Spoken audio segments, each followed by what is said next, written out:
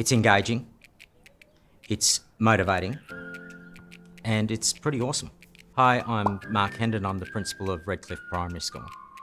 What I like is the way that I don't need to use my phys ed as the primary source of giving out that information to children and teaching children. It's very simple for all of my staff to follow, and they're able to get in and teach the children. And the second part of that is they love doing it, which is even more important. Everything we do is research-based, data-driven, but it needs to be research data. It can't be just anyone who's, I've got a program, I've come up with some data, there you go, because that can be personality-driven, but when it's researched and it's peer-reviewed, you know that data is really good. Our students were a long way below the benchmark for balance, and they're now at and above. And that's really what we're after. So as the balance was improving, we started finding out that the kicking was starting to improve. So they're actually reporting in their data that they like walking on the wobbly beam.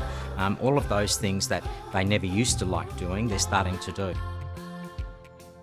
And so now people are starting to look at exercise being important, a function for our academic outcomes. So I'm very big at my school about the academic outcome, and so this is just one of those other little steps that help us, but it's a fun way of doing it, and like I said, it's a wellness way of doing it, so I like that.